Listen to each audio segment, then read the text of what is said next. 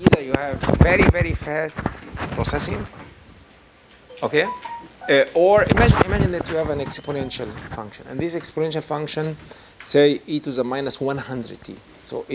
So how many samples should you take until it dies out? So you should have very, very fast processor which samples in order to detect this. Otherwise, if the next sample, because your processor is slow, if the next sample is going to take after some longer time, it is going to be zero. So if you have a fast decay, you need many samples in the first couple of microseconds, nanoseconds, or something in order to measure something. Otherwise, you measure at zero, and then the next one is zero, so you cannot detect. Therefore, this is actually the problem. The relation between how fast can you acquire the data and register them. Of course, if you have enough time points, you can say, okay, I know that it is exponential, or it is a sum of exponential because I have multiple poles. Systems don't have only one pole. You have multiple poles. So if you have multiple poles, so you have actually a summation of many exponentially decaying function. One multiplied by A1, by A2, by A3, and so on. There are many methods which can tell you which exponential factor, which sigma, are involved, and which amplitudes. So you just need to catch the sum. So I have a sum of, let me write it here down. So what I measure, m of t, is summation, say, of n equals 1 to n, of an e to the minus sigma n t, a sum of exponential. This is a typical transient response. If I have here, if you count, say, n equals 10, so you have 10 ans and 10 sigma n's. Okay, if you measure 20, at least, if you can measure 20 measurements. Imagine now this is t, and what you measure something like that, because it is not a single exponential, but it is, yeah. So if you can measure here very fast until before the total response vanishes, so you can have this 10 times 2. If your processor is slow, so I could measure once here, and the next one is here. So I don't have enough data to help me determining what are the ANs and what are the sigma n's. Okay, this is the way. If you are interested in this subject, you can look for singularity expansion method. This is one of the known methods for recovering the system poles from time domain measurements. So you trigger the system and you collect enough data, and using this data you can retrieve or you can have back the system poles. Because of course I took here the case where if this is the S-plane, so you have real. Usually for real systems, you may also have two complex conjugate pair, complex conjugate pair here, there. So in this case, this is also multiplied by cosine omega n t plus phi n, something like that. It is not only exponential decaying, but you have some oscillation. This is the ultimate general case. So and based on that, you can have how many poles could you catch, or could you, because if some poles are, imagine that 10 poles are slow enough, but you have here maybe 100 poles which are so fast that you couldn't catch them in the next measurement, lose them. So therefore, you talk about the time resolution. And as I told you before, there are many physical phenomena which are so fast that you can't catch them. You can't acquire them. And there are many Nobel Prize recipients.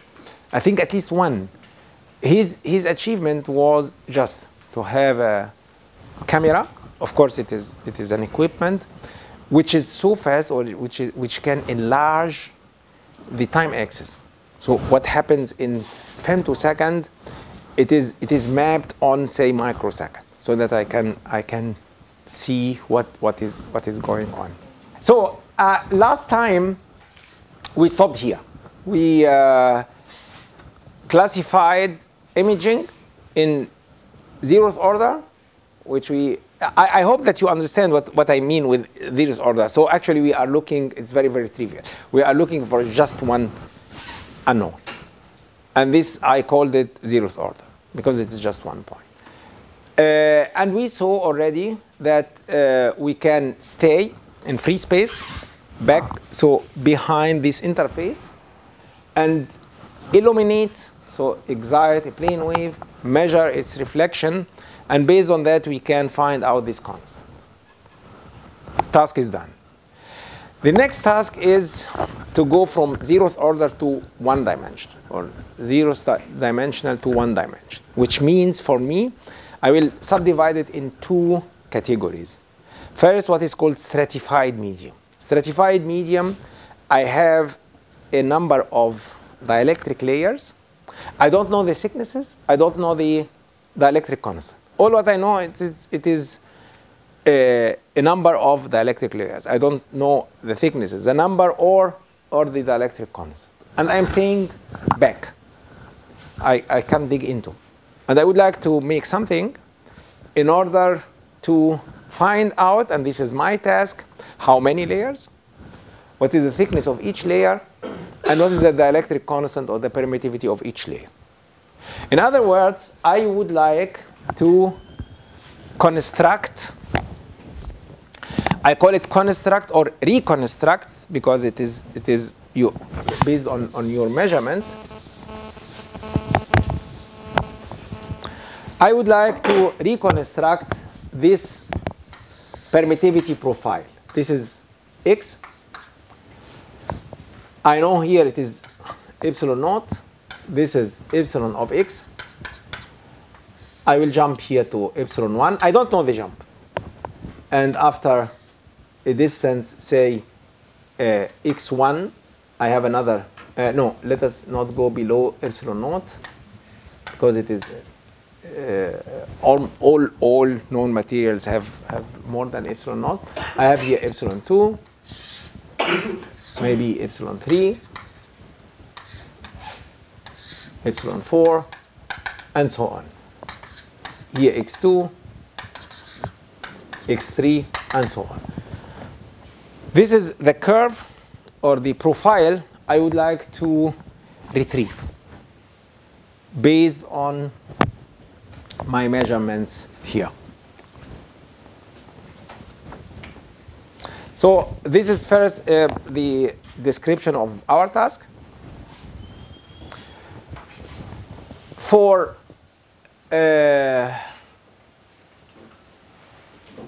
the purpose of developing equations, in order to use language which is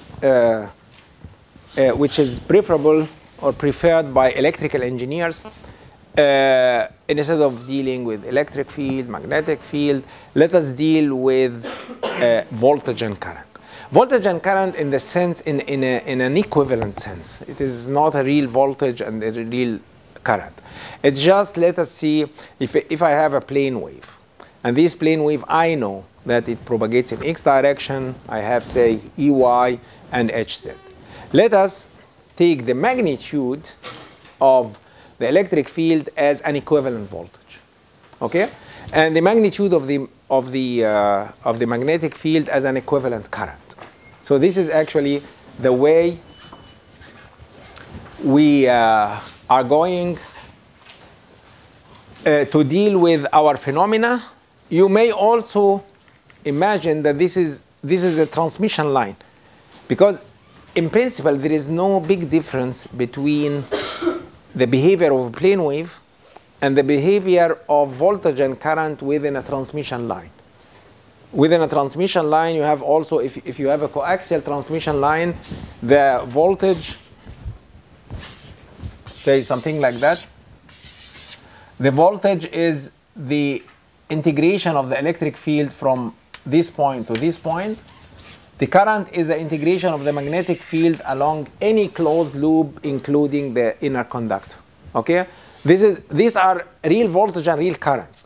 But as you see, they are proportional to the transverse magnetic field or the transverse electric field. And the behavior within a TEM line, like a two-wire line or like coaxial line, is exactly like that of plane waves. And all experiments done by Dr. Akhtar, because Dr. Akhtar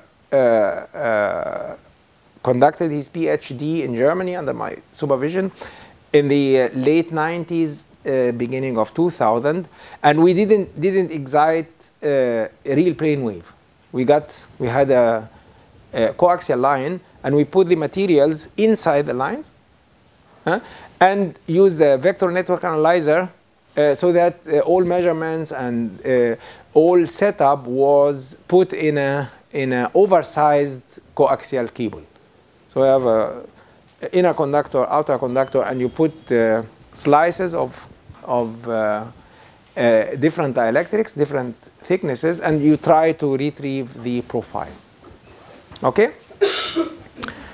It's easier to measure, easier to calibrate the network analyzer for measurements and so on. Of course, this doesn't mean that you will not be able to measure in free space. But in free space, the measurements are a little bit tough. In order to calibrate, for those of you who are acquainted with microwave measurements, you need, before involving a network analyzer in the measurements, you need to calibrate. So, and for calibration, you need what is called standards. And the standards in a closed system measurements are easy to obtain. No. The standards in free space are really very, very challenging. But you can also measure in free space. Okay. So therefore, we will take along the line or along the stratification, we will distinguish between forward wave. The voltage of the forward wave will be designated by plus, and it is taken as, say, EY. Okay? And as you see, because it is forward, the propagation constant, it is to the minus jkx. Okay? And the current, the corresponding current is I plus e to the minus jkx.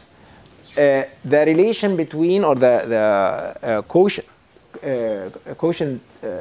between the voltage and current is a characteristic impedance of the material. Don't forget, we will retrieve the permittivity through either the characteristic, or not the characteristic impedance. In this case, it is a characteristic impedance because it is a ratio between voltage and current. If it is a ratio between electric field and magnetic field, it's called intrinsic impedance, but they are proportional. You still remember, for a coaxial line, you have a factor of log of B over E or something like that. Okay? And this is here for the backward wave.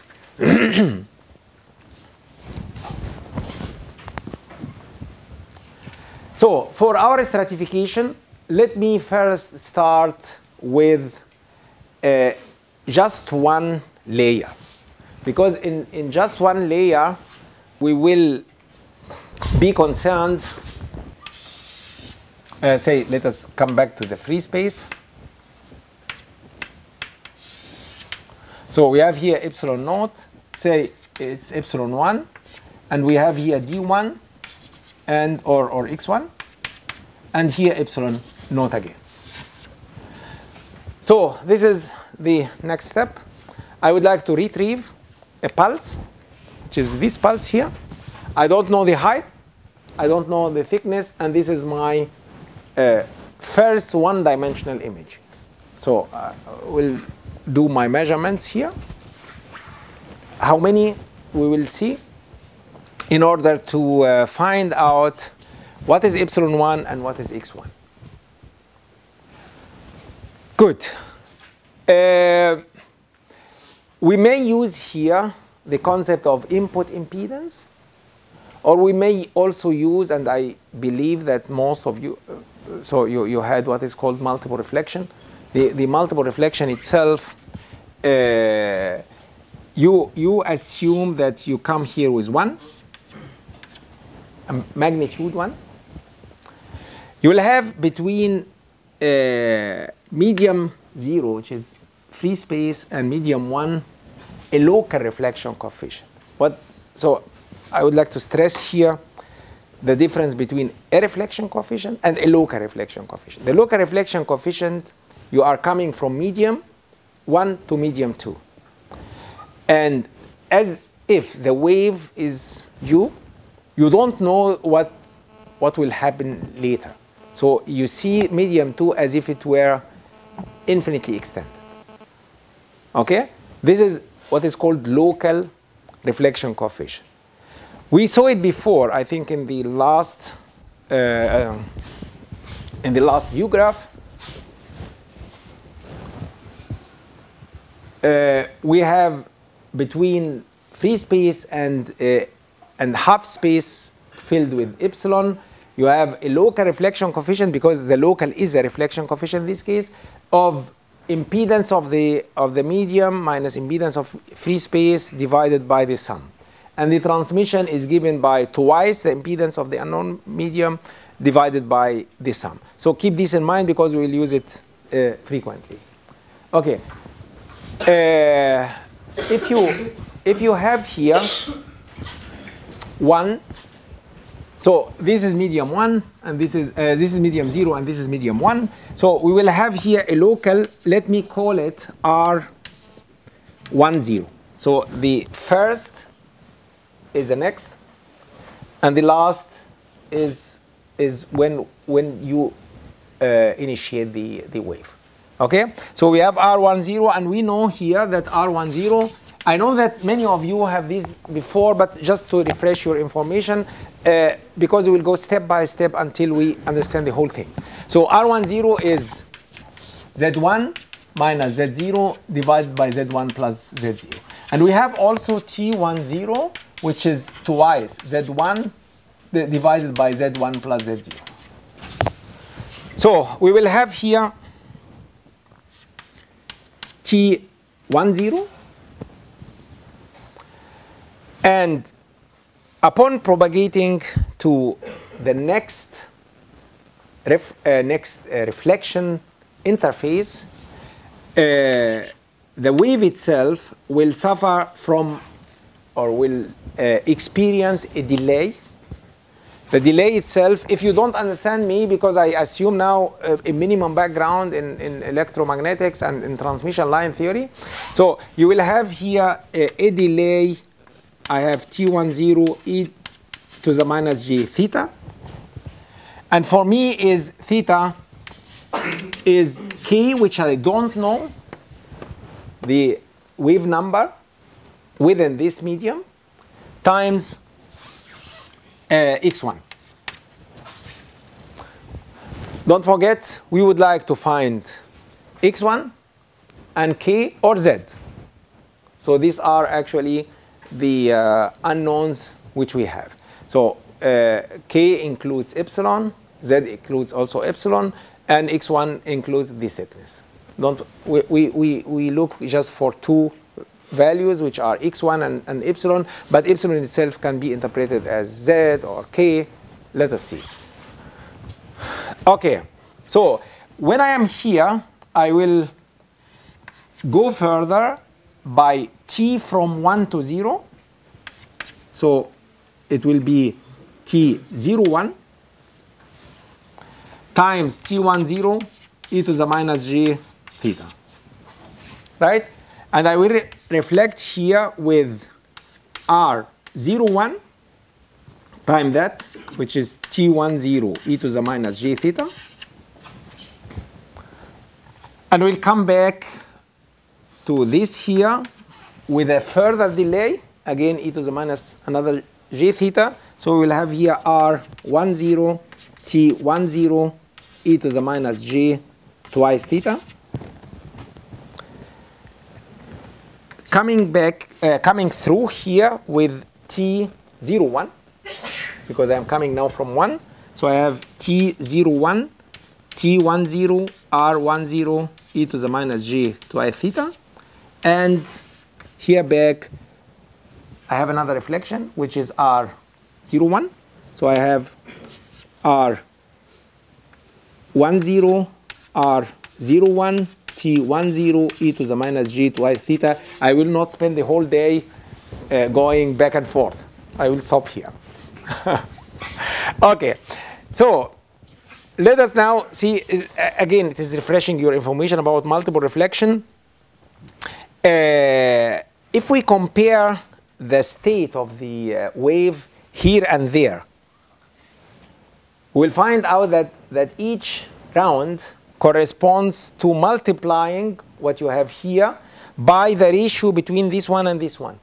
Because I started here with T10, I started again in the second round by T10, R01, R10, R01 e to the minus j twice theta. Let me here we have I think this is again R01. Sorry for that. And here I'm coming from 1. This is also 01. This is 01, 01, right. So we have here 01, 01, 01, 01, because both reflections, you are coming from 1 and you are reflected at 0. So you have R01. So if you look to this, you see very, very quickly that you started by T10 in the first round. The second round is R01 squared by e to the minus j twice theta. Okay? Which means for us that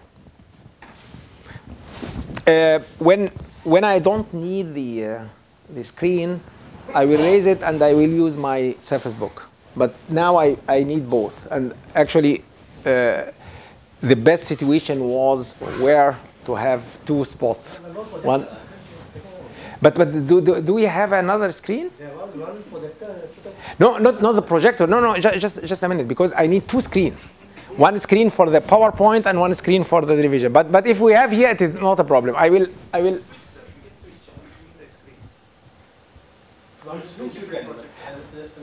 Okay, let us first, because I need both now, because this switching itself is not fast, because I have. Let us do it this way. If it is not comfortable for you, I will use this place here and then go to this place, and then when I don't need my PowerPoint at all, I will switch to the Surface Book, and we will have everything done here.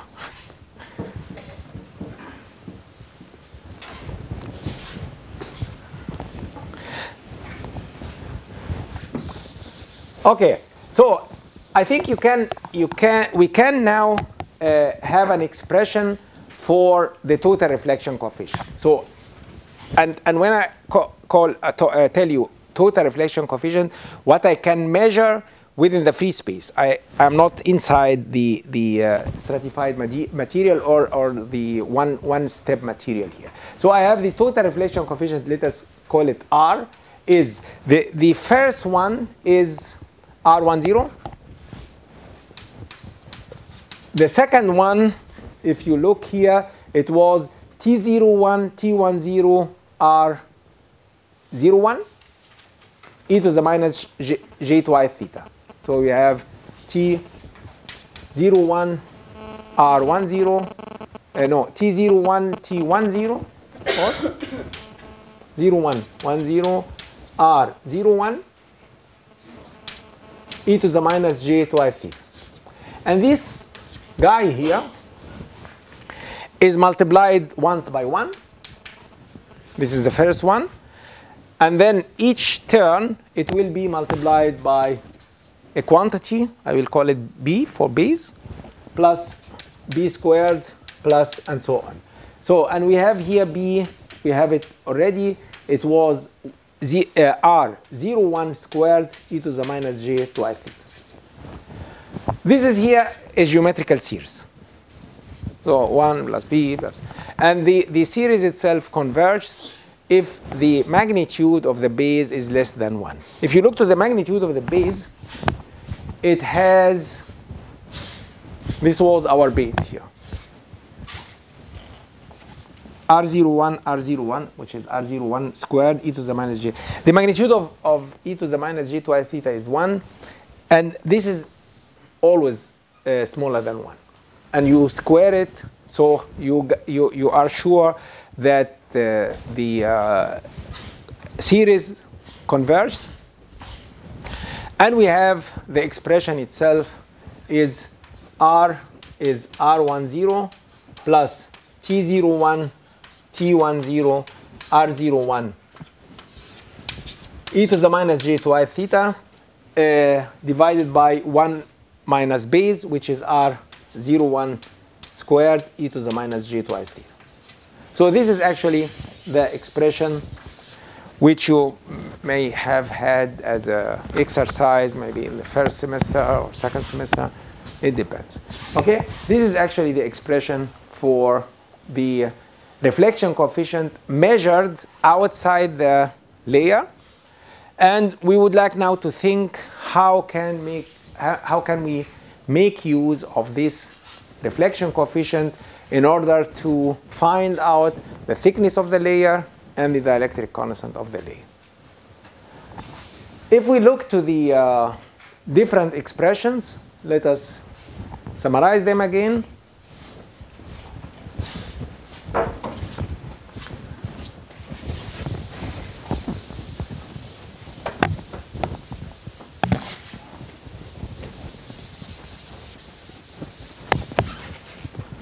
So we have one of the terms is theta, is k times, we called it x1. x1 is unknown. K itself is omega. Omega is known. x1 is unknown. And here, square root of epsilon 1 mu naught. We agreed that we will not have a magnetic material. So this one includes x1 and epsilon 1. The other quantities, we have any t, or say R01. It was Z0 minus Z1 divided by Z0 plus Z1. And if you look here, this is known. And you may say this is Z0 in 1 minus the square root of mu naught over epsilon 1. Z naught in 1 plus square root of mu naught epsilon 1. Right? So the only thing which is unknown here in R01 is epsilon 1. So I have function of epsilon 1. What do we have? I think we have T10 and T01. Let us write down them here. This is T10 is twice Z1 divided by Z1 plus Z0, and T01 is twice Z0 divided by Z. And all these are functions of mu naught divided by epsilon naught. So,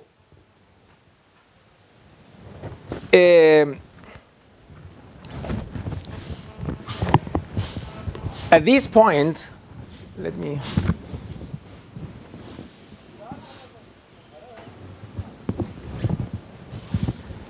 let us have a little bit long discussion about the approach we are going to apply for imaging in general, based on this very, very simple example. Because if we understand it, if we understand the weaknesses, if we understand the challenges, for this very simple case, we will understand it for the entire image.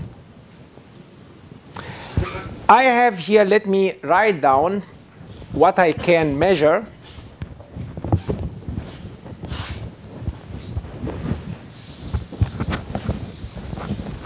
outside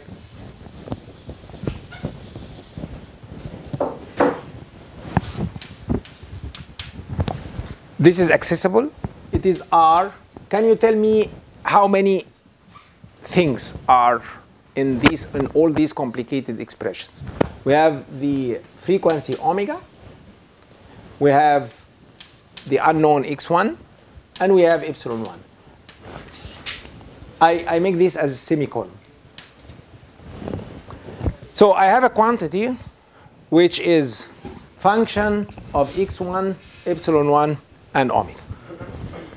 And I'm looking for x1 and epsilon 1. I can do measurements as much as I can. Now let us take this very, very simple example. I can produce, say, R1 is R of x1, epsilon 1, and I measure at omega 1. And I can have R2 is R of x2, x1, epsilon 1, and I measure at another frequency, omega 2. We have here two nonlinear functions of x1, epsilon 1. One, I get it from the measurements at omega 1, and the other one from the measurements at omega 2. Let us again come back to distinguishing between I have a number of unknowns and I have a number of measurements. The number of measurements here you can have as much as you can. You have a parameter, which is in this case the frequency. You can change the frequency, have a measurement. Change the frequency, have a measurement, and so on.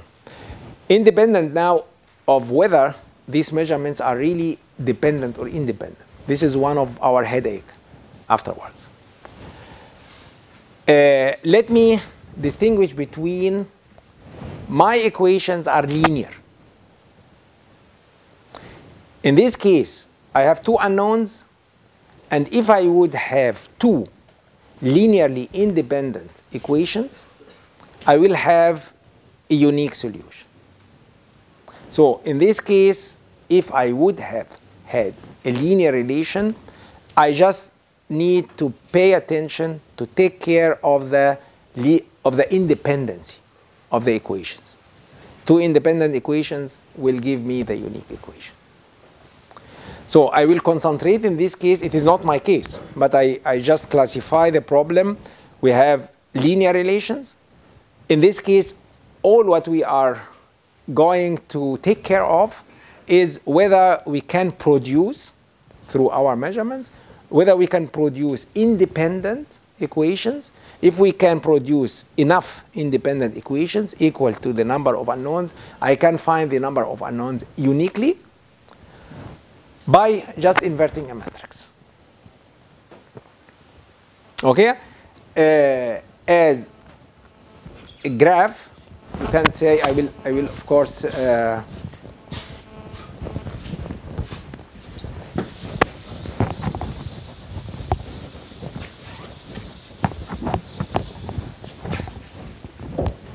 so the one-dimensional case is I have unknown x.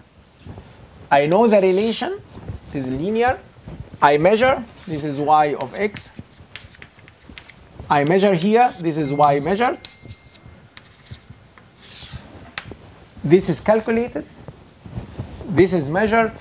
The intersection is my unknown. I have an equal. If I have two unknowns and two equations, imagine now that you have your two unknowns are y and x. So first plane is something like that. This is one of the equations. And you take a measurement, so you will cut it in a line. Say you will cut, you have a plane, and the plane is your measurements, and you will cut it in a line. And you have another one, because I would like to make it more complex. You have another one, and you cut it in another line. Let me now draw these two lines in the two-dimensional space xy alone. So this is x and y. Say this is one line, which comes from measurements with the first plane, and this is one line,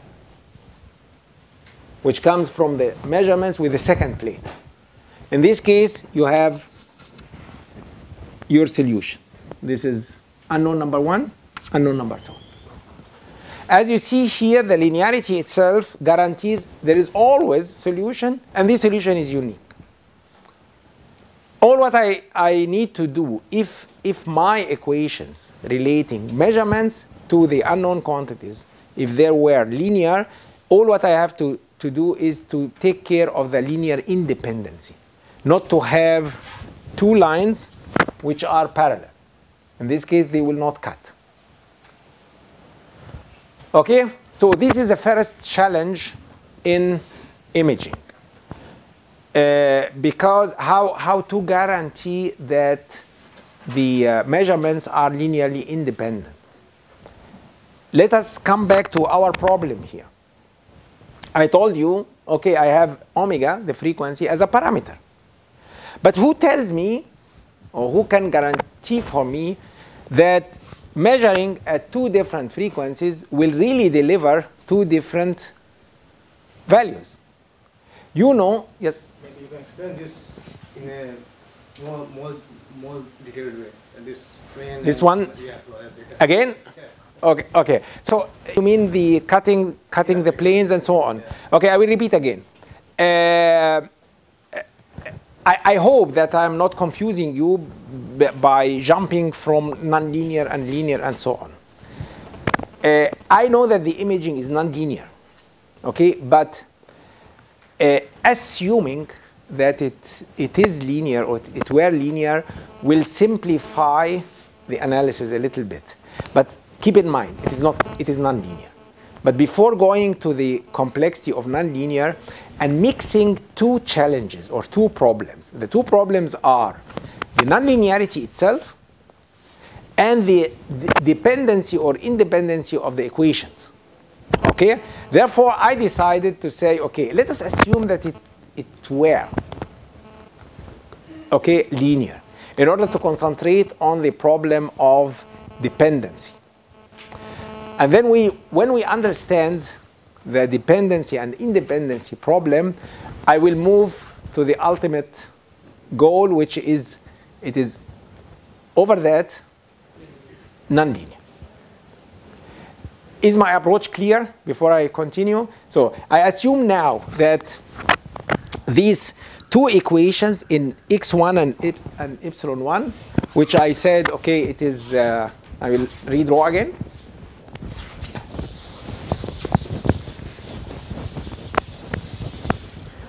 x1 is x, epsilon1 is y. So I have, from my analysis, or equivalently from my simulator, because I analyzed here. We spent 5 minutes or 10 minutes in deriving multiple reflection and so on, and it was a nice exercise. Of course, a real problem is much more complicated than multiple reflection with the lots of assumptions we made. But you can say, okay, I have CST, I have HFSS. These are very, very powerful, very, very exact or very, very accurate computer electromagnetic simulators. I can find out what is equivalent to this expression. Look, what was the expression? The expression, I assume that epsilon is known and x is known, and I found the reflection coefficient. We defined this before as the direct problem. I assume that I know that structure, the topology, and I can calculate the reflection coefficient. Okay, this is a direct problem. Any simulator you can have, like Microwave Studio from CST or HFSS, is exactly the same. You give it the topology, You give it the dimensions, the electric constants, and all this, and it gives you back reflection coefficient, backscattering, and so on. This is one possibility. Or the other possibility, you have a very, very simplified problem. So I can do something like the multiple reflection. I do it intentionally just to show you, okay, when I know the structure, the problem itself is easy, simple, I can also find out an expression which will replace Microwave Studio or replace HFSS. So whether you derived a nice equation like that, or you rely on a simulator, a computer software, it is the same. It is a solution of the direct problem. What is the direct problem? I know the topology. It is not imaging. I know the topology. I give all parameters to the program or to my equation, and it gives me back the reflection coefficient. Okay?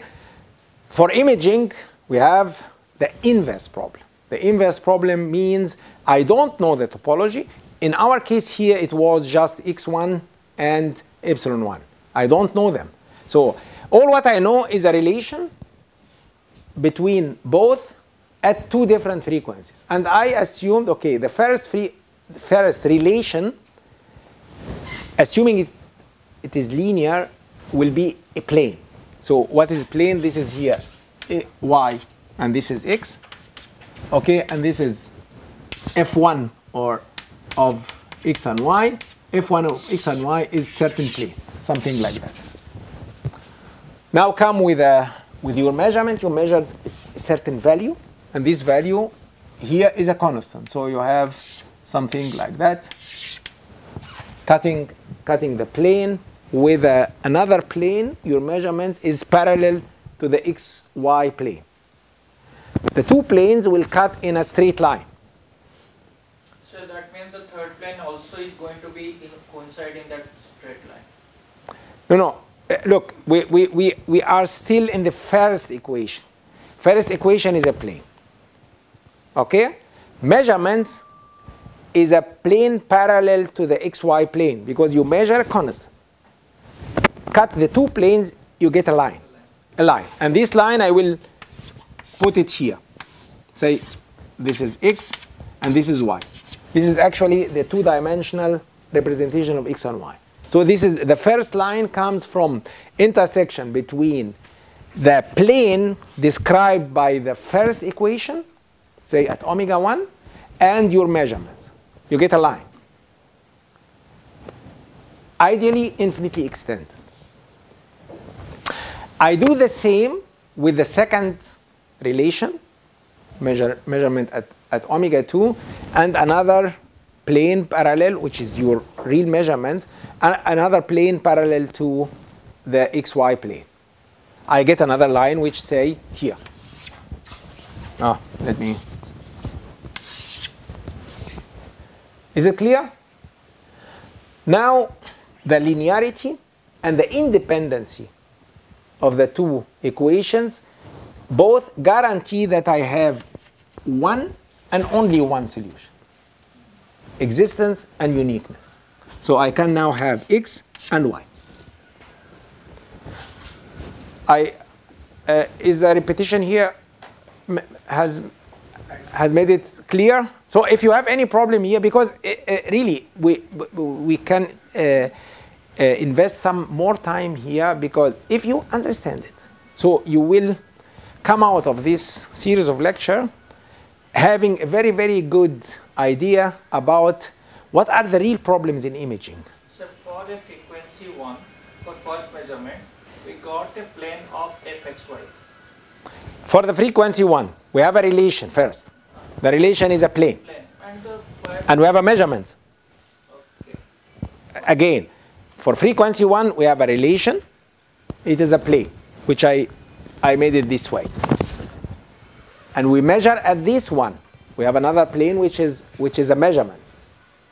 They cut in a straight line. Clear?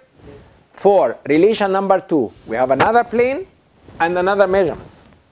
So the measurement cuts the plane in another straight line. If we have independent, the two lines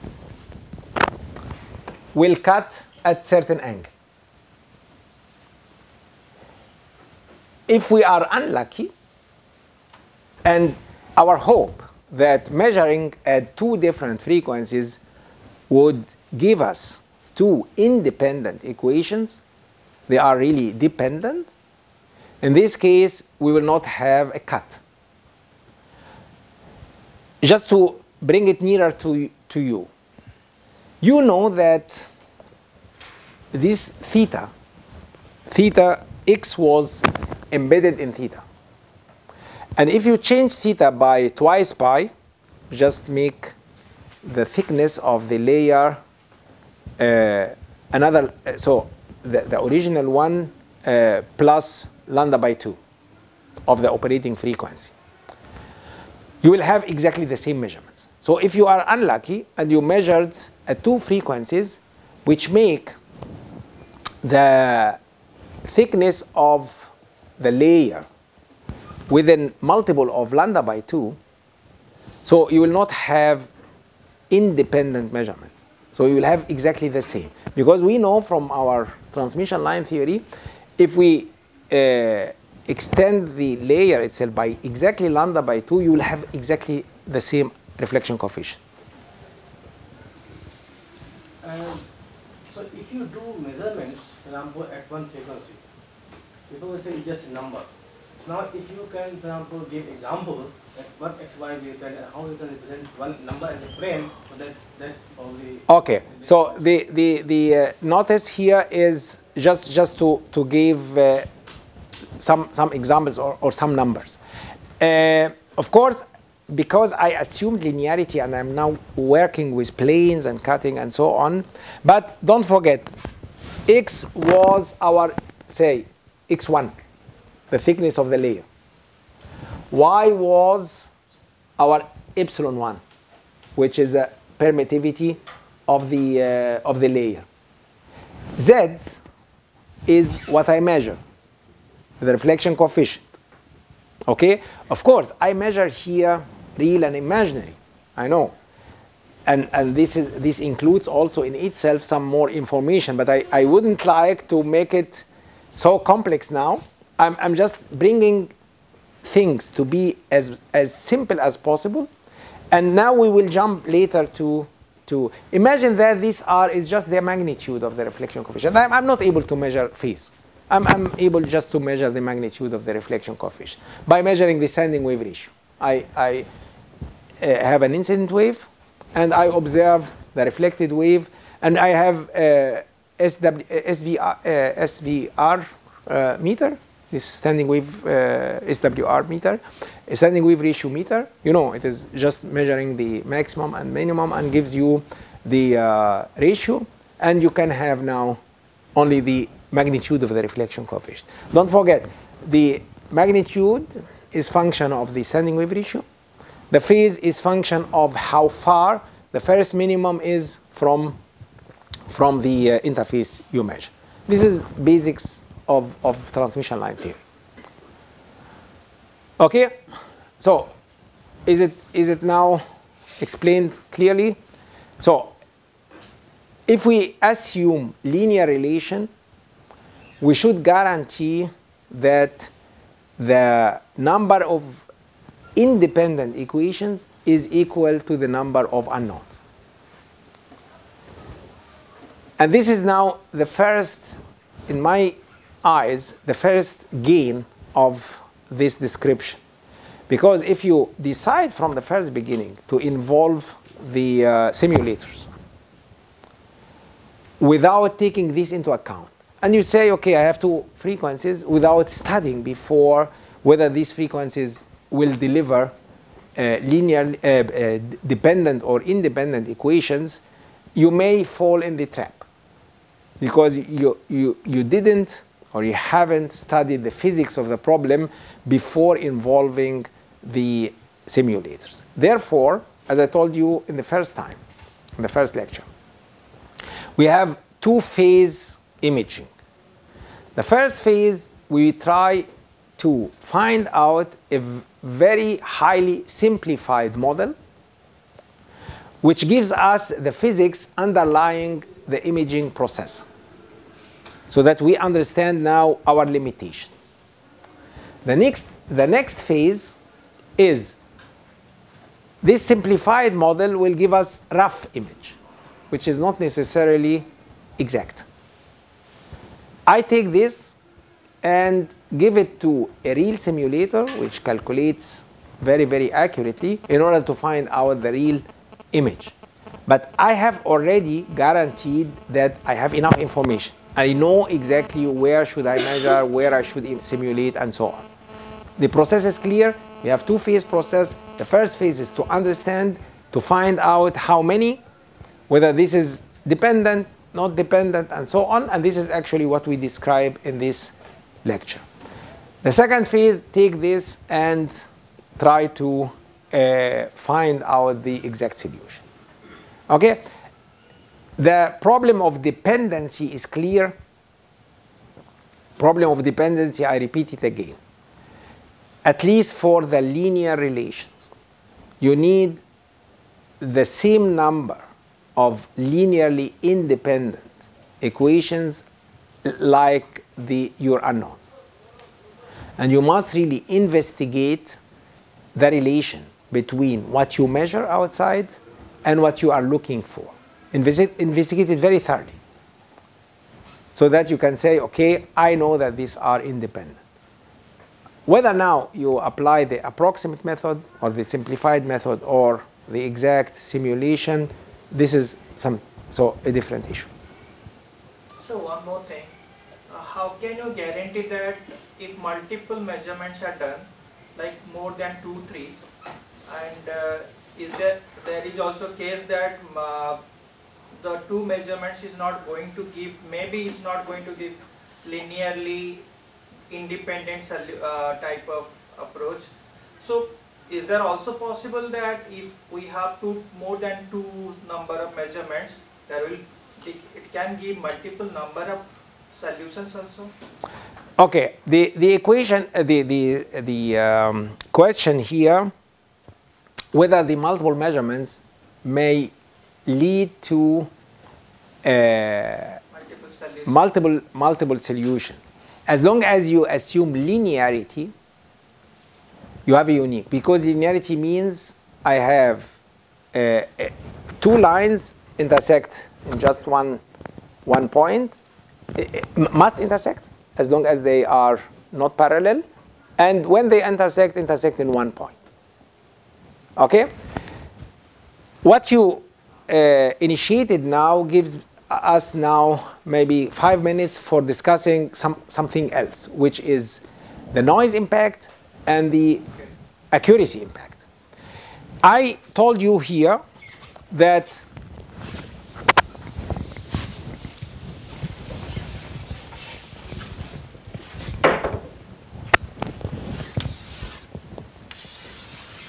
this is unknown number 1. This is unknown number 2, whether it is x1 and epsilon. And we have intersection between simulation and measurements, or form or formula and measurements. And this is another one. And this is actually my solution. Now let us come, before going to the nonlinearity and this headache, come now to practical problems. The practical problems here, what about noise? When I measure, my measurements are corrupted by noise. Corrupted by noise means that if I repeat the measurements many times, once, because it was just a plane cutting another plane, I may have this line, I may have this line. So I have a bunch of lines depending on the noise. For each snapshot, you have a line. Okay? In other words, actually what you have is a ribbon.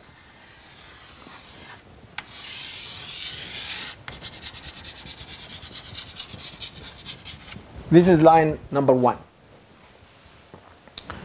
And the thickness of this ribbon is related to signal to noise ratio. Right? The second line is also a ribbon.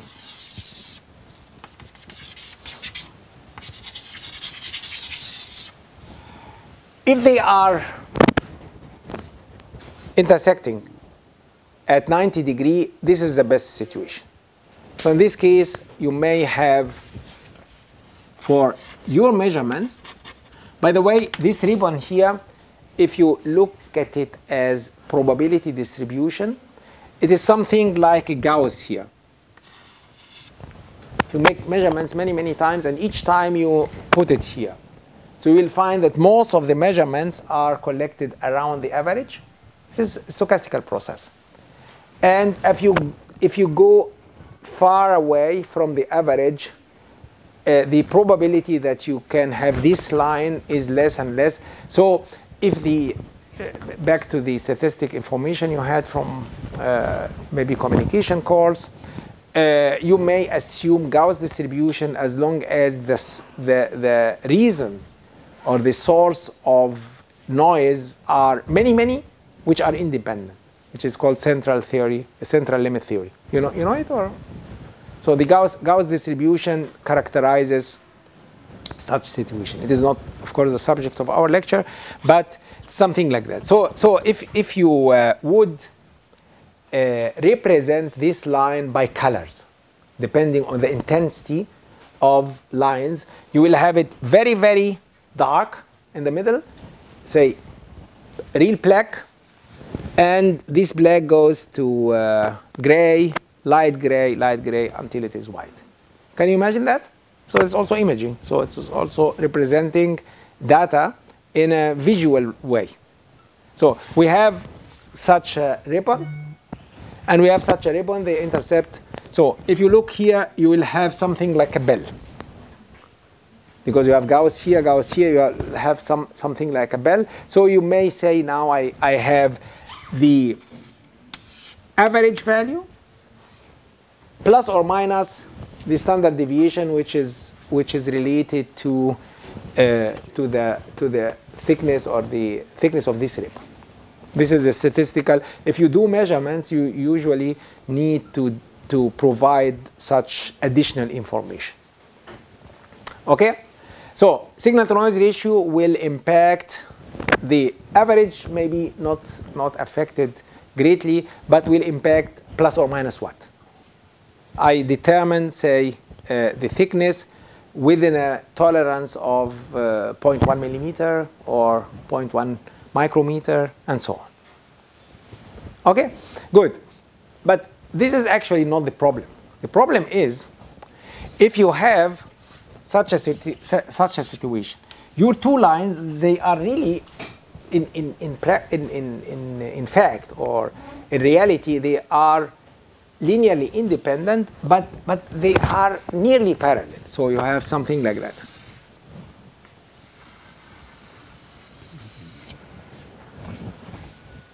Okay, so, and if you now say I will put a ribbon, a noise ribbon, around each one, so I have one is so, and the other one is so.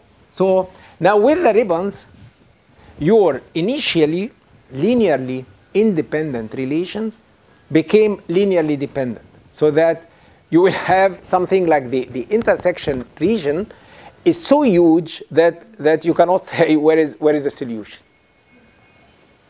Problem is clear?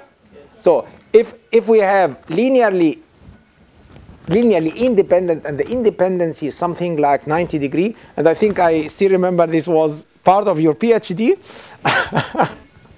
studying the vectors in n-dimensional space in order to see whether they are linearly dependent or independent. If you have the lines nearly parallel, and on top of that, you have also inaccuracy or noisy measurements, you may have initially linearly independent situation, but nevertheless, the noise deteriorates and you cannot find a solution with a good accuracy. This is one point. I'm still, just to remind you, I'm still assuming that I have linear situation, because if we now go to the nonlinear situation, it would be much more complex. But at least we let us discuss the issues in this linear regime because it will help us understanding the different effects, to separate the effects from each other. Okay.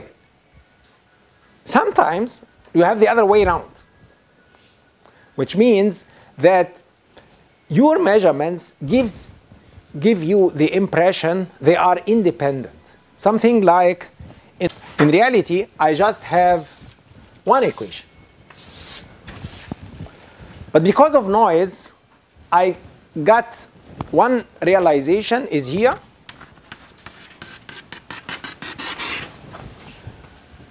And the other realization, especially if noise and corruption is strong, and the other realization is here. Because if you measure, you just have one. They are linearly dependent. So if your measurements were perfectly accurate, you should have had a straight line, just one straight line. But because of noise now, the noise itself created linearly independence which was not there. And you gain the impression I solved my problem. And this is one of the most popular problems in imaging. You can read people, if you look to the literature on imaging, nearly 80 to 95%, they rely on simulators. They don't pay any attention to the physics behind. They say, okay, what's wrong? I'm looking for epsilon of x, y, z.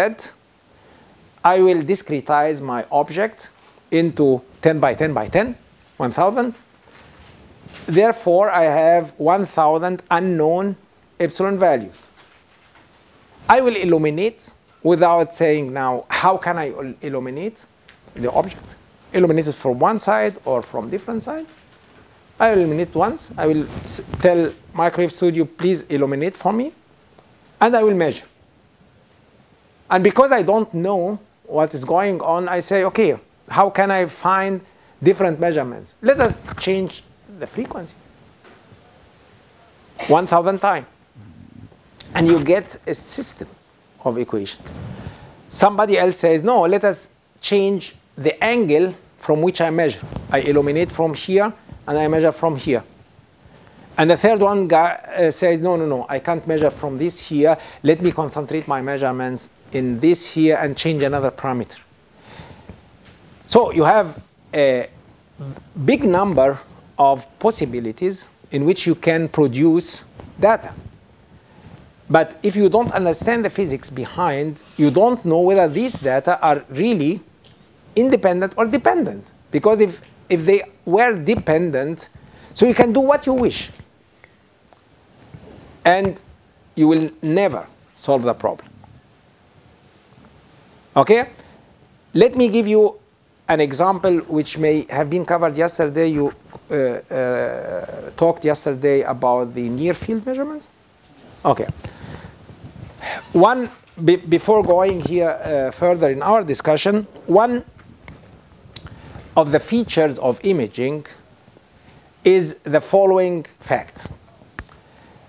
I believe that you know that in the electromagnetic waves, if you have in a free space, say, because we measure in the free space, if you have the propagation vector k0, this k0 is a vector. This k0, for any field distribution in free space, it is subdivided in three components: component in x, component in y, and component in z. I'm talking now about the propagation vector. So that kx squared plus ky squared plus kz squared equals k0 squared. This is clear for every one of you? Okay. Now let us come back to some issues which we considered before, to the Fourier special Fourier transform. Kx is the frequency of the x variation. Ky is the frequency of the y variation. Kz is the frequency of the z variation. Agree on that? If we have fast variation in x, this means the corresponding frequency is high. The corresponding kx is high. The same applies to y. The same applies to z. Agree? Everyone understand that? Imagine now that this is the surface or the object you image, and you illuminated it by a wave, and it backscattered. Its backscattering is coming here. The backscattering takes place in the free space. So if I look here to the distribution of the backscattering, I will find out that it has X component, Y component, and Z component. The high resolution details of the object here, which means any fast variation, say in X direction. So let us assume that it is a planar. So I have here, this is X, this is Y, and this is Z. And I measure here. The high variation in X direction correspond to high Kx. Kx is high. High variation in Y also correspond to Ky is high. If you exaggerate and say, okay, I would like now to see the variations within micrometer or nanometer or whatever, these are carried in high Kx and high Ky, which means that Kx squared for this variation plus Ky squared for this variation may exceed K naught squared. Right? K naught, this is the operating frequency. So it is given. So at 10 megahertz, I have K naught is equal to something for, and so on, because it's omega divided by C naught. C naught is given, omega is known. So K naught is twice pi over the operating wavelength. So K naught at which you work is fixed. The details of the image, the details of the variation are hidden in Kx and Ky. High resolution, fine details correspond to Kx squared and Ky squared very, very high. Which means what remains is Kz squared. It is the propagation away. This is Kz squared. Kz squared becomes negative because I have K naught squared minus Kx squared minus Kx squared, X squared minus Ky squared. Which means actually the propagation in free space along the z direction now is decaying. You have, instead of e to the minus j kzz, kz is imaginary now, and you have e to the minus alpha z. This clear for every one of you? Okay, this does mean the following. All high resolution details are trapped in the vicinity of the object. And if you go far away from the object in order to collect data, you lose them. Right? So you lose all. Therefore, the necessity of what is called near field measurements. Because if I say, okay, if I'm measuring from far away, I lose details. And I can tell you how much details do you lose. Give me the frequency, I can calculate for you the decay and so on. So, and as the resolution becomes finer and finer, more fine and more fine, Kx and Ky becomes greater and greater, and the decay of Kz becomes stronger and stronger. So you have to come nearer and nearer to the object in order to retrieve this information. Therefore, near field measurements will help. But this was actually the subject of the talk yesterday of near field measurements. I'm telling you about that because of something else.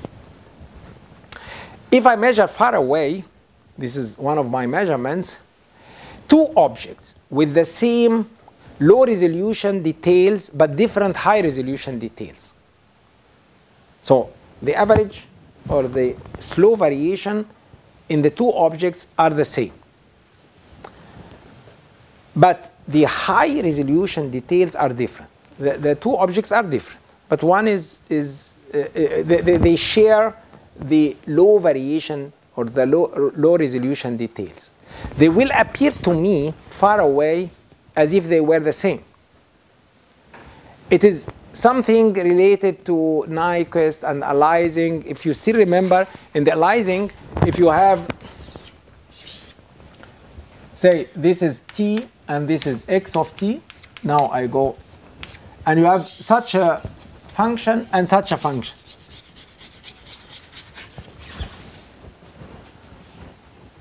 They have the same average. If you sample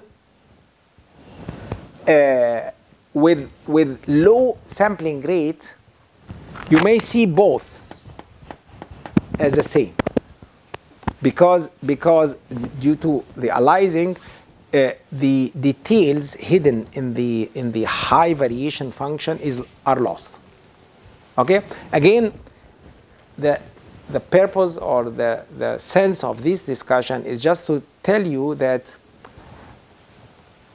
you must understand that the distance from which you measure plays also a role.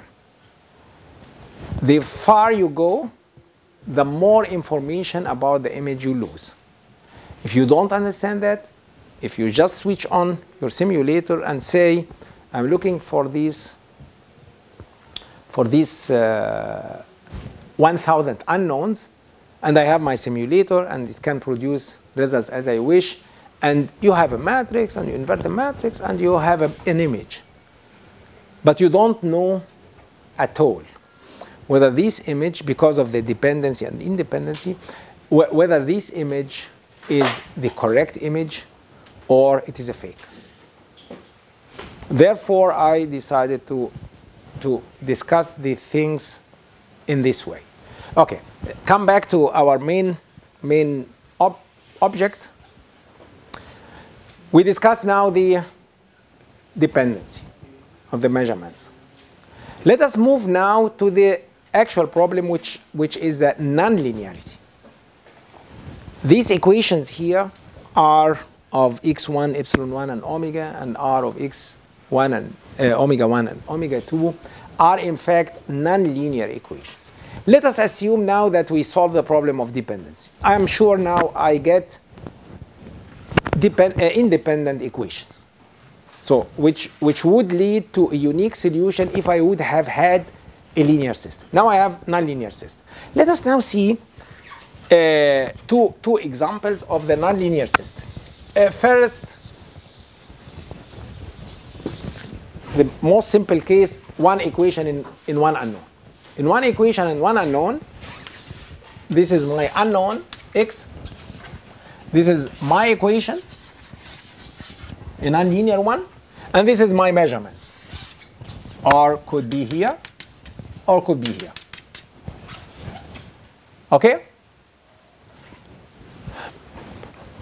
Nonlinear equations are featured by, you may have a solution, you may have multiple solutions, you may have no solution. Despite the fact that it is not like lines. The line is extended from minus infinity to infinity. The measurement is also a line extending from minus infinity to infinity. They must meet. They must meet. And meet at a single point. Solution exists and unique. For nonlinear relations like the case here, you have three situations. Either you don't have a solution, so you measure, but your measurement doesn't correspond to any feasible profile. Or if you are lucky, maybe the solution itself, something like that. So if I cut here, I have a single. If I cut here, I have nothing. If I cut here, I have multiple. So I may have nothing, no solution, multiple solution, or single solution. This is, and I have one equation and one unknown.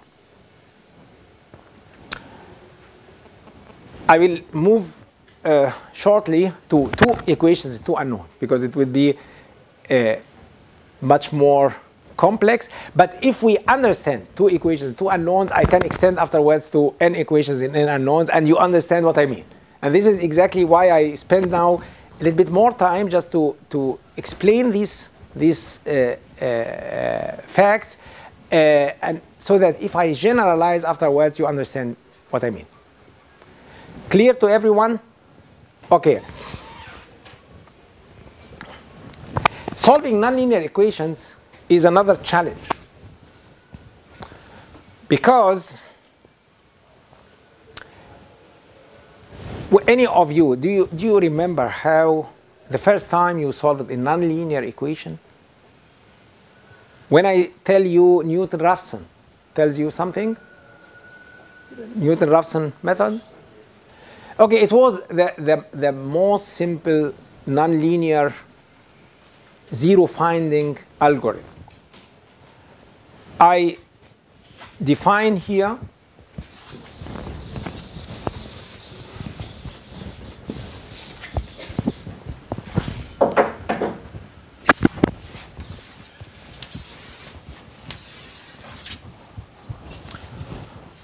or let me have just one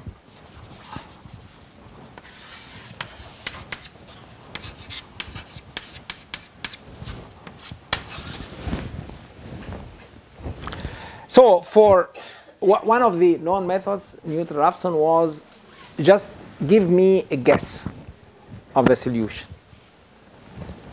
Okay? And I assume now that my measurement is 0, or the curve itself is the difference between measurement and simulation, or measurement and equation. So that I'm looking for the 0 of the function. Okay? I'm looking now for the 0, so one of the legitimate methods, this iteration method, you start here, and you say, okay, I will linearize the nonlinear curve around this initial point. Linearize means I am finding the tangent, and I look for the 0 of the tangent. I look for the linearization of the nonlinear relation. Okay? It is now a linear problem. It became a linear problem. I have a unique solution. Now I find, is it really 0? No. I linearize again around this point. I linearize first time here. So I find the tangent, and I look for the 0 of the tangent. I look for the 0 of the linear problem. And I go here, and you pray that the whole process converges. Why I say pray? Because no guarantee that you will converge. And you may still remember, I explain it, or I repeat it for you, refreshing your information for the one dimension. Because if I go now to 50 dimensional, so everything will be much more confusing. Now, for the one dimension, as you see here, it is a working method, but I cannot guarantee that it can converge. You still remember, if you have a point at which the second derivative is 0, a deflecting point, so the whole process doesn't converge. I'll try to draw it for you.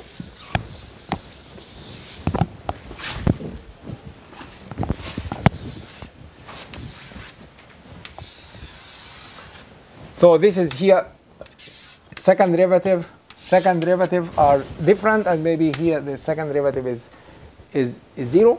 So if you have your initial point here, you go this, and you are here, you go here, and you are here, so you diverge. So just one situation where, instead of converging, you have divergent behavior. People who are involved in numerics and numerical techniques and so on, I think they are more acquainted than that, so than myself here. So they know what happens and how can I repair that. I'm just touching some of the problems which you may face if you now secure the independency, but nevertheless for the one-dimensional case, you have this situation. The important result here is I need an initial guess. I need an initial guess.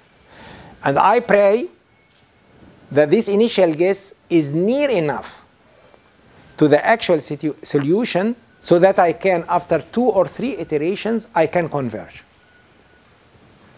Okay?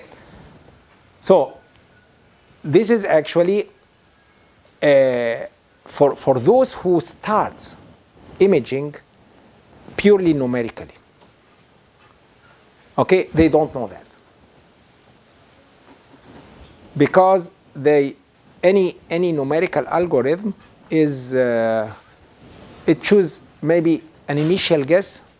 If you don't change the parameters of the program, maybe it initiates by zeros. Usually, if you buy an optimization program, and they don't assume that you understand everything, so they would like to help you, so they initialize by 0. And you don't know whether this 0 is a good guess, a good initial guess. In our context, this does mean that I am near enough to the solution so that I can converge after a finite number of iteration or not. This is one aspect. The second aspect is the multiple solution. Imagine now that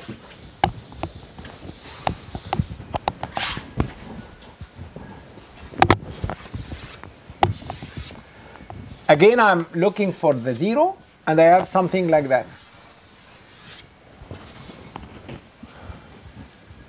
If I have a guess here, I will converge to this. If I have my first initial guess here, I will converge to this. Because you may always converge to the nearest real solution. Okay? Now we have another problem, is which one is the correct one? And this is again one of the typical problems in imaging. Again, back to my discussion about Kx, Ky, and Kz. I told you before, or I hope that you accepted that different objects may deliver the same far field measurements.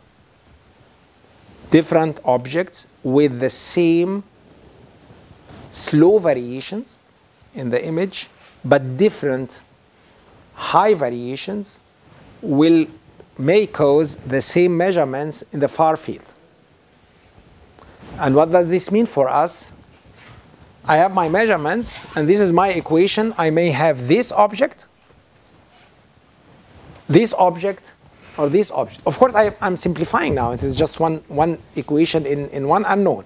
And I call the solution object. This is actually the entire reconstruction.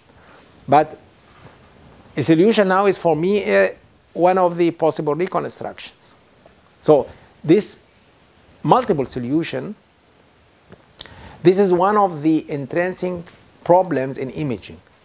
Especially, as I told you before, if you perform far field measurements.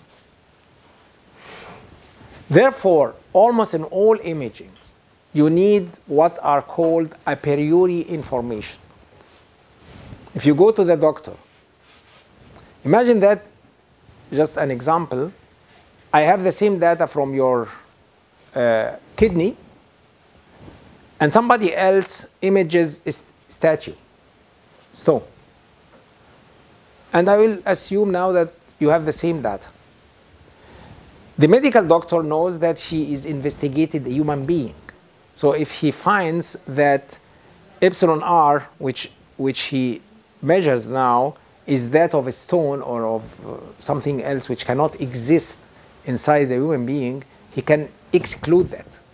This is what is called a priori. I'm not blindly imaging. I include, maybe indirectly, I include a priori information that these are tissues. Water contents is very, very high. I'm dealing with kidney, with liver, with stomach, and so on. The so-called a priori information, in terms of our problem here, they help us to exclude this solution, and I'm concentrating here. In other words, if I have the initial guess, I will put it near this one. Not near this one, not near this one. In order to have my reconstruction as near as possible to the actual situation. Problem is clear. So for nonlinear, in addition to the to the problem of dependent or independent, we have the problem of multiple solution or even no solution. And under certain circumstances, we may also have infinite number of solutions. But now I am touching some of the difficulties which you can meet. Okay, this explanation, I hope it was clear enough for the one-dimensional case, which is actually very, very trivial. Imagine now that I will come back to my just one dielectric layer problem. I'm looking for thickness and dielectric constant. In this case, we agree that we have two nonlinear equations, and we produce or generate these solutions at two different frequencies. Due to the nonlinearity,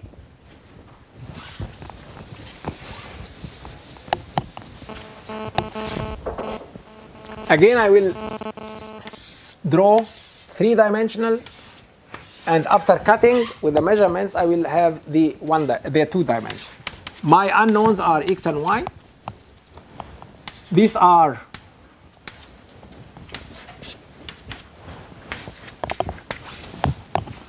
I'm not good in drawing, but imagine now that the nonlinear is a bell, and the other nonlinear is a carpet, like Aladdin. Okay? So if you now your measurement is always a constant which you have measured, which is a plane parallel to the xy plane. Correct? So it will cover the bell in a circle or in an ellipse, say something like that. So this is, in the linear case, it was a straight line. And it will cover the carpet, which is the second one, in another curve, maybe this way. Now I have two contours. They are not straight lines anymore. Cutting, this is my measurements, cutting the first nonlinear equation gives rise to first contour. Cutting the second nonlinear equation gives rise to a second contour. The two contours will be drawn in the xy plane. The intersection or intersections are my solutions. For this simple case, you may have two. But imagine you have really a real carpet. This curve here may be something like that. So you cut something which is going up and down, and you cut now, and the contour itself is crazy. Or the two contours are crazy. So every nonlinear situation gives rise to something else. We are still able to imagine, because if I increase now the number of unknowns to 3 and 4, you will lose imagination. So therefore, I concentrate now on one-dimensional and two-dimensional. In this simple two-dimensional case, imagine that the first nonlinear equation cut by the first measurement gives rise to contour number 1. Second nonlinear equation cut by the corresponding measurement gives rise to contour number 2. Now the two contours may have no common points, something like one contour, single point, 2 points, 3 points, 100 points. It's exactly like the one-dimensional case as we had the curve cutting the x-axis at multiple points. But now it is a little bit more sophisticated. But you know it now. What are the challenges facing us in the imaging? Again, we would like to look for one of these intersections which is as much similar or as similar as possible to the current situation. And in most of the cases, you need a priori information. Imaging equipment, when they are sold to doctors, they don't confuse people who are not specialists, because the doctor is specialist maybe in diagnostic and so on. But if you are a company and you sell an imager, you will not tell him or tell her that there are ambiguity in your solution. You decide, you decide, okay, I will take this one. And I will not tell him or tell her. Because if you create confusion in your client, he will not buy or she will not buy. So therefore, and this is known especially in imaging, because imaging has lots of ambiguity, lots of uncertainty. Because of this, so I'm trying now to relate the real problem with the theory, because imaging in itself intrinsically ambiguous, multiple solution problem, and the entire research in the imaging is not about these fundamentals, but it is about how can I simplify my life, how can I involve something available like software algorithms and so on, how can I exclude solutions so that the rest is as near as possible to the real situation and so on. But please keep this in mind, because this is a natural problem sticked to the imaging itself. Okay, good. Let us see now.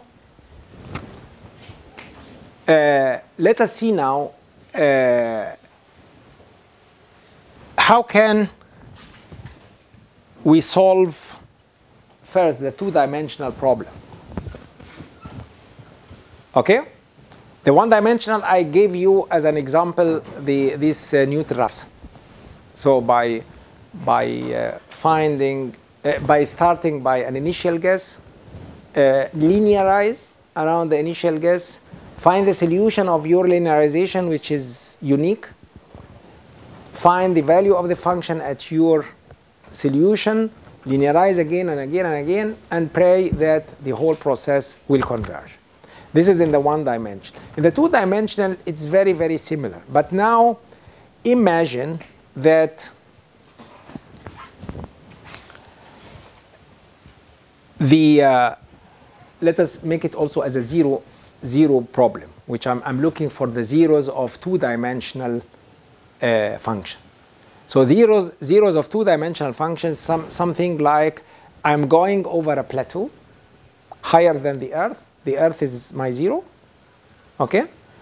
And from time to time, I see a hole. Is it good correspondence?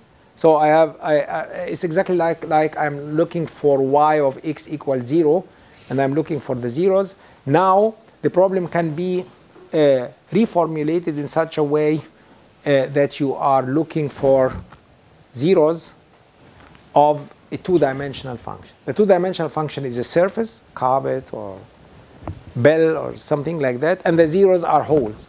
So, and you are going now on this plateau, maybe it's some hills, some valleys, and so on, and you are looking for the holes, the deep holes. Of course, in a deep hole, if you are near enough and try to perform Newton roughs, linearize is a slope, find out as if are you sliding, find out the solution, you are nearer to the hole, find out the solution. So typically if you have a hole, so it is something the slope here is slow. But if you come here, you will go down. You will go down, and this is actually the convergence. Convergence means here, if I am near enough to the actual hole, so and I perform 2 or 3 iterations, I will fall down. Okay, I started by one dimensional. The two dimensional is a little bit funny, But it's actually the same situation. And if you understand it this way, you can program very, very nice, really. So if you are a programmer and your task is, I'm looking for the zeros of a two-dimensional function. So if you keep this in mind and you try to find the scenario, so your program is really good. But again, we still have the same problem. Are we near from this hole, this hole, this hole? And are we near enough or not? So I just formulate the questions. There is no unique answer. So the answers to these questions, I just give you a proposal for say, this a priori information, whether I'm performing medical imaging or I'm performing health monitoring. Because, by the way, imaging is also used for health monitoring, not your health monitoring of objects like bridges and buildings. You are looking for cracks in concrete. You are looking for defaults in the wings of an aeroplane. All these are areas of imaging, or other application which has lots of money is the oil field. In the oil field, you also perform imaging very, very extensively, because when you are drilling, you would like to collect information about the soil in your, or the ground in your vicinity, in order to predict, am I going now to meet a granite layer, or it is limestone, or it's water. So imagers are also built on the drilling mechanism so that you can collect data. So if we are talking about imaging, one of the applications is of course the medical imaging. Other application is a health monitoring for civil engineering. The two branches which have lots of money are oil and medicine. If you are sick, you would like to give all what you have in order to be healthy. So therefore, doctors are rich, and they can afford asking you for just one image, 1,000, 10,000, 100,000, and you pay it without any discussion. The same situation is also in oil field.